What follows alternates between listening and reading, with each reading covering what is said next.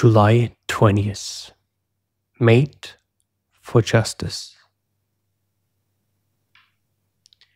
The unjust person acts against the gods.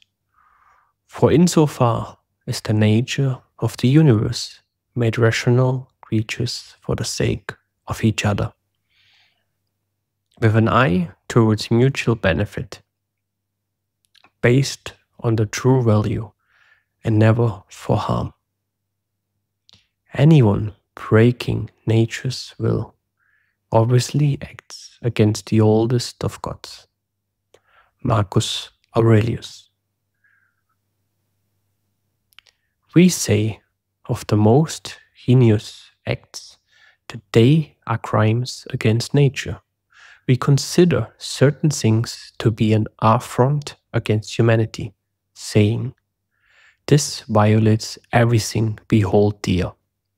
However much we differ in religion, upbringing, politics, class, or gender, we can come together in agreement there. Why?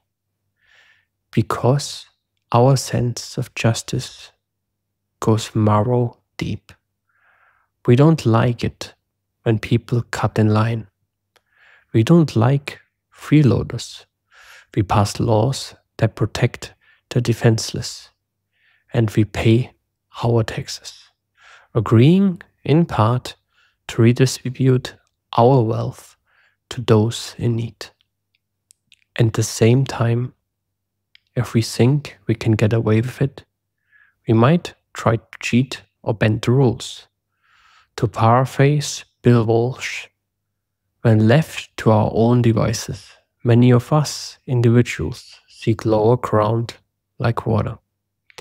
The key, then, is to support our natural inclination to justice with strong boundaries and strong commitments to embrace, as Lincoln urged a divided, angry nation to do, the better angels of our nature. Thank you for tuning in to today's episode of I'm Max with your host, Max Roeck. If you found value in our journey together, don't forget to subscribe so you never miss an upcoming episode. Loved what you heard? Take a moment to capture a screenshot and share it on your social media platforms. Don't forget to tag Max.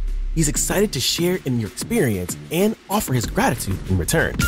For those eager to dive deeper, discuss today's topic, or if you're interested in being a guest on the show, please check out the show notes for all the ways to connect directly with Max.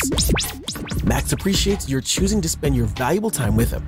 As you go about your day, remember this empowering thought. You are your own hero. Until next time, keep exploring, keep learning, and keep growing.